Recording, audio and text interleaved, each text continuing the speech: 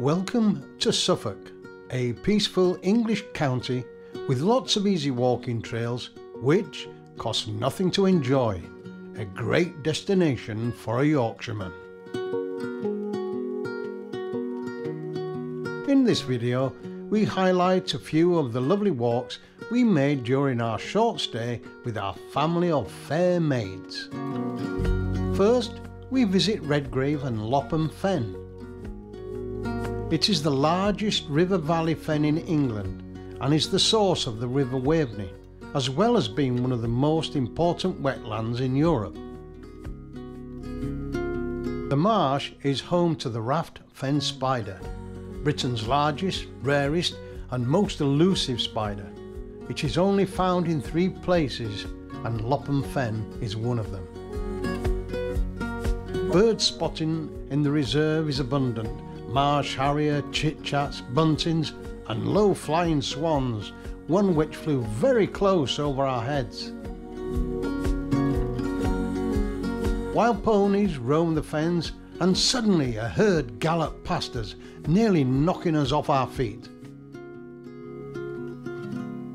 Leaving the fens, we drive to Nettishall Heath.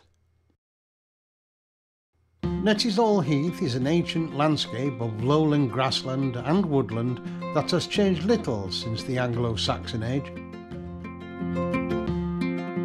Here you will encounter Exmoor ponies, and visitors are asked not to disturb or approach them.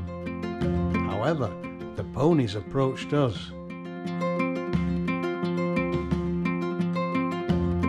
If they do approach you, please don't feed the ponies. Feeding them can cause serious health problems.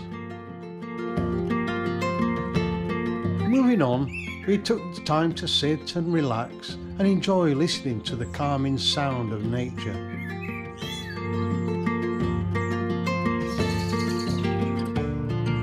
Leaving the reserve, we took an opportunity to see several iconic windmills in the area. Felnatham being a fully restored working mill which opens to the public on certain days throughout the year.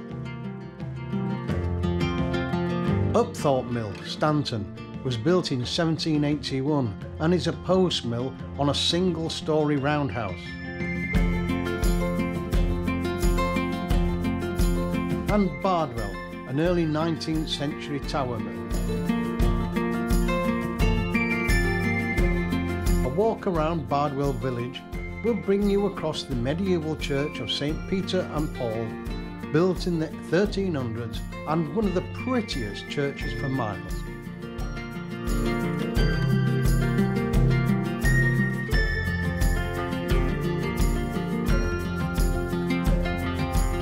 Talking of wind and sails, our next walk took us over fenland and to the banks of the River Waveney.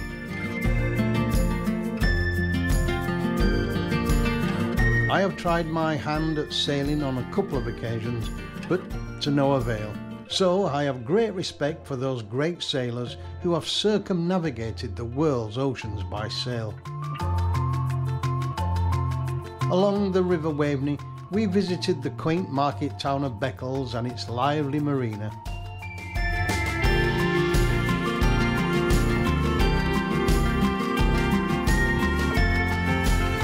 Back along the river footpath, we stopped to watch the sailing boats tacking in the spring breeze. It was both calming and fun to watch.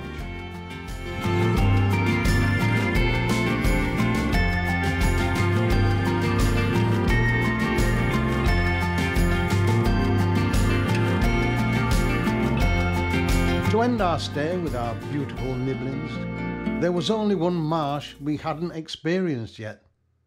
The marshmallow.